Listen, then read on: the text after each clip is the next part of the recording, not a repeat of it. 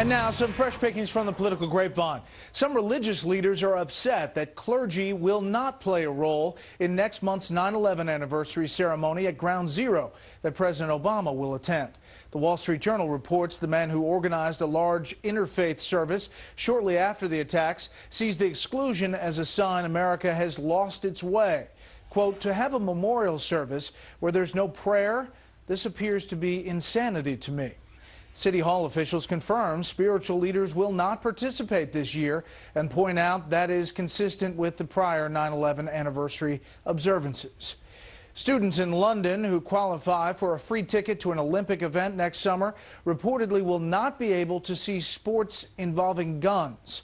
The London Evening Standard reports Olympic organizers and City Hall feared a backlash from the anti-gun lobby. But the British Shooting Sports Council says, quote, "There is no link between Olympic-level shooting and crime. It's like saying that a thief would use a Formula One car as a getaway car." And another shooting advocate points out children can see far worse on their TV screens. Finally, this is not a Fox News alert, but Levi Johnson has decided against running for mayor of Wasilla, Alaska. He was said to be considering that run. But the father of Sarah Palin's grandson says he does not want to turn the office into a joke. His manager says Johnson also wants to focus on promoting his new book, explaining, quote, "He is not going to run right now because there are a lot of issues that he would need to study up on." Johnston dropped out of high school shortly after it was announced that he and Sarah Palin's daughter, Bristol, were expecting a child.